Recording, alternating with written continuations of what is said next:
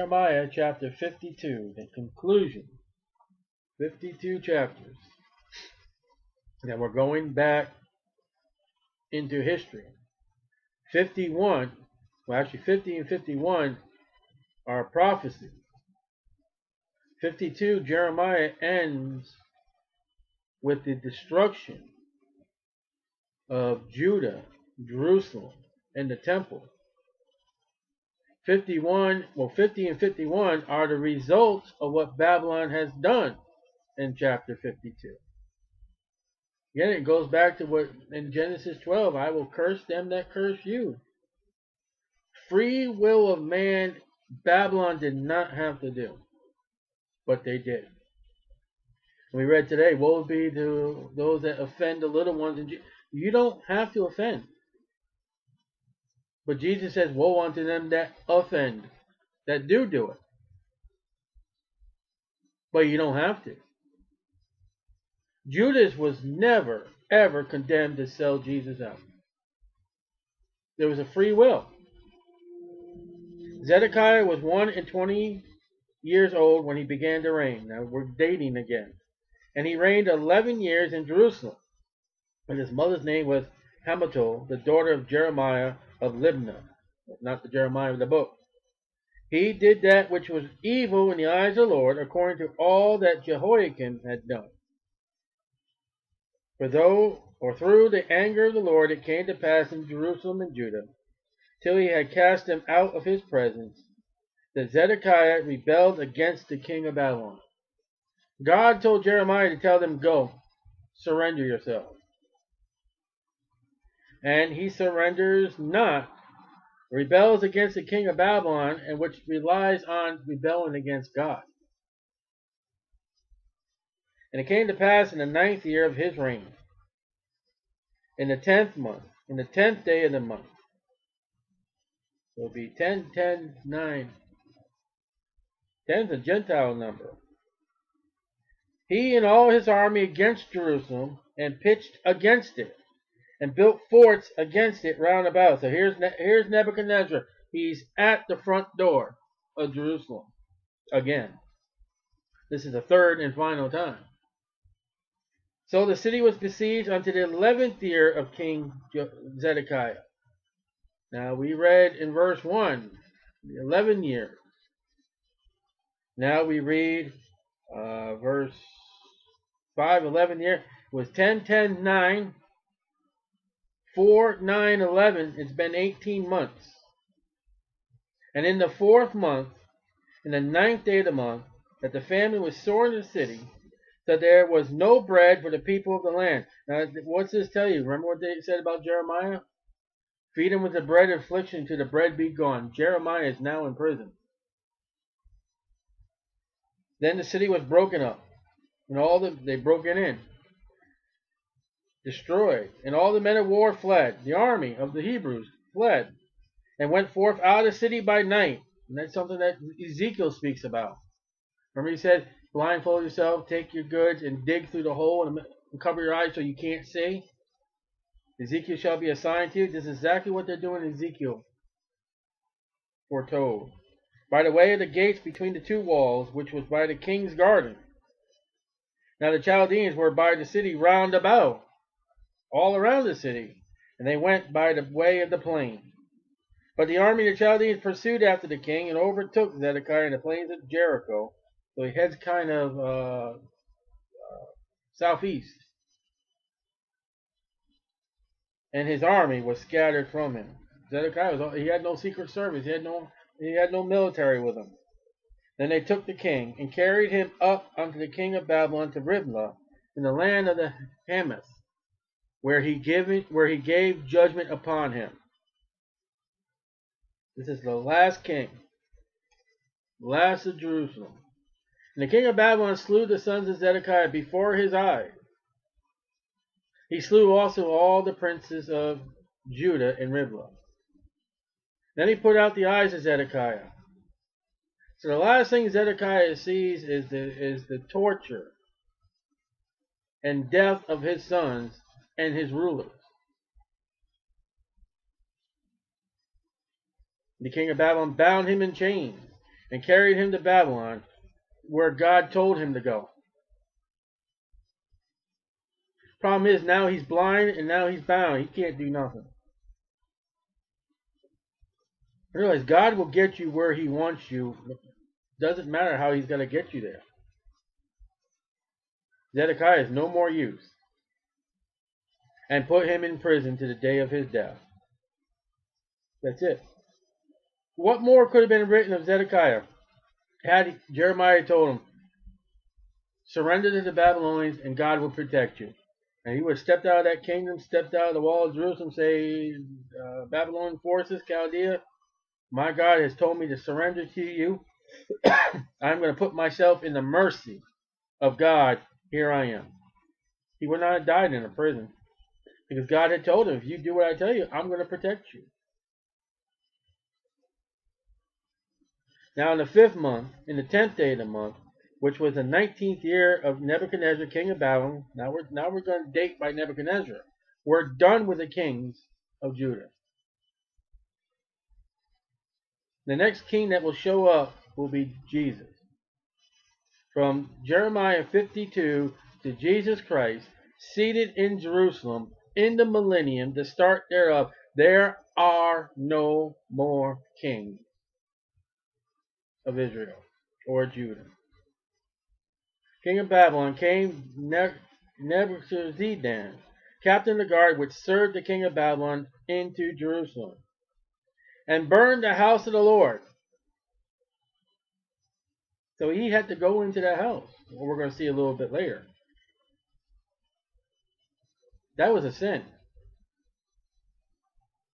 And the king's house, and all the houses of Jerusalem, and all the houses of the great men, burned he with fire. Everything was destroyed. Everything that could burn, burned. And all the army of the Chaldeans that were with the captain of the guard break down all the walls of Jerusalem round about. And that's exactly how Nehemiah finds when he takes his little ride on his donkey. Then Nebuchadnezzar, the captain of the guard, carried away captive certain of the poor of the people, and the residue of the people that remained in the city, and those that fell away, and that fell to the king of Babylon, the rest of the multitude. But Nebuchadnezzar, the captain of the guard, left certain of the poor of the land for vine dressers and for husbandmen. We read that. When he approaches Jeremiah, he said, this has happened to you because of your sin. Jeremiah is out of jail now.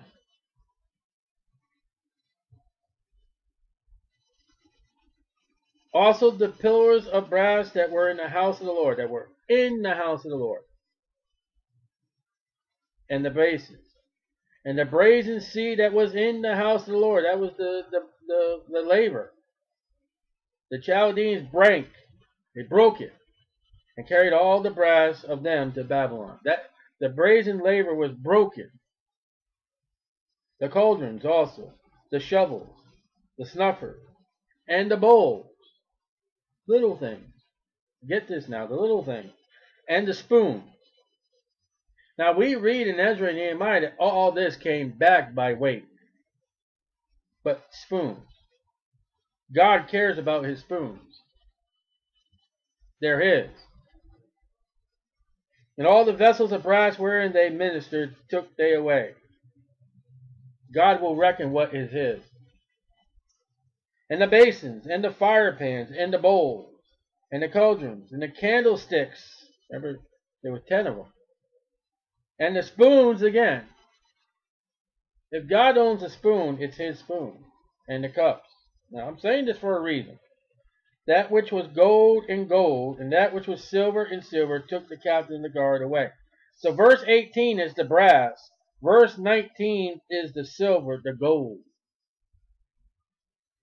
The 2 pillars, 1C, and 12 brazen bulls, that was the brazen altar that Solomon built, that he put upon the bulls, that were under the bases, which King Solomon had made in the house of the Lord. Those survived all the years. The brass of all these vessels was without weight. And concerning the pillars, the height of one pillar was 18 cubits, and a fillet of 12 cubits did compass it, and the thickness thereof was 4 fingers it was hollow. And the chapter of brass was upon it. The height of one chapter, little things, 5 cubits. The network and the pomegranates, little things, upon the chapters, round about, all brass. The second pillar, also pomegranates, were like unto these. And there was 96 pomegranates on a side, and all the pomegranates upon the network were 100, and was 100 round about. Little things. What's missing? What's missing? That it's missing in 2 Chronicles. Where's the ark? And Harrison Ford is not ever going to find it.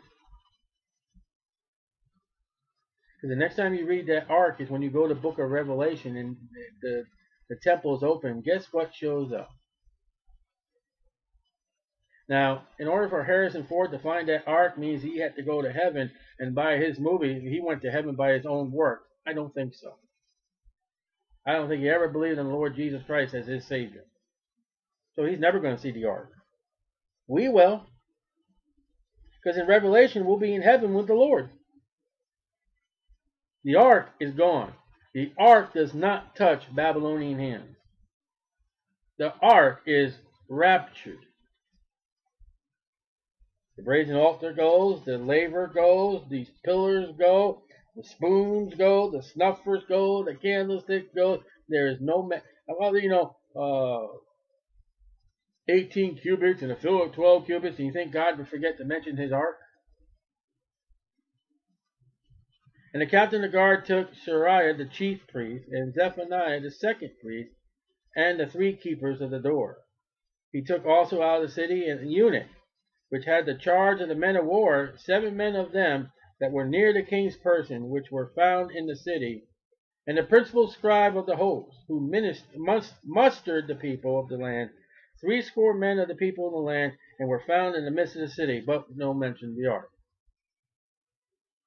So Nebuchadnezzar, the captain of the guard, took them, and brought them to the king of Babylon to Riblah. The king of Babylon smote them, and put them to death in Riblah in the land of Hamath. Thus Judah was carried away captive out of his own land. This is the people who Nebuchadnezzar carried away captive in the 7th year. All right, this is the first time. 3,000 Jews and 3 and 20. 3,023 Jews the first time. In the 11th year, the second time of Nebuchadnezzar, he carried away captive Jerusalem 832 persons. 832. In the 3rd and final 20th year of Nebuchadnezzar, the captain of the guard, carried away captive of Jews 745 persons. All the persons were 4,600. Now in Babylon for 70 years. And it came to pass in the 37th year of the captivity of Jehoiakim, king of Judah, in the 12th month, in the 5th and 20th day of the month, that evil Mordecai, king of Babylon, in the 1st year of his reign, lifted up the head of Jehoiakim, the king of Judah, and brought him forth out of prison, 52:11, and spake kindly unto him, and set his throne above the throne of the kings that were with him in Babylon, not Judah, not Jerusalem, and changed his prison garment, and he did continually eat bread before him all the days of his life. For his diet there was a continued diet given him of the king of Babylon, every day a portion to the day of his death, all the days of his life. And that's how Jeremiah ends. Here is a king, Jehoiakim. He's living. He's not in his land, but he's eating in a foreign field with foreign gods under a foreign dictatorship, under a foreign land. Nothing to do with Jewish, nothing to do with God, nothing to do with nothing but the heathen. Now, if you don't know how the Jews respected the heathen, you have not read Jonah. You have not sought the life of Peter. You have not sought the disciples when the Samaritan woman comes for help with her daughter. This is the gross of the gross for the Jewish people. These people, they're eating stuff and doing things that forbid against their law. And it's because they sinned against God.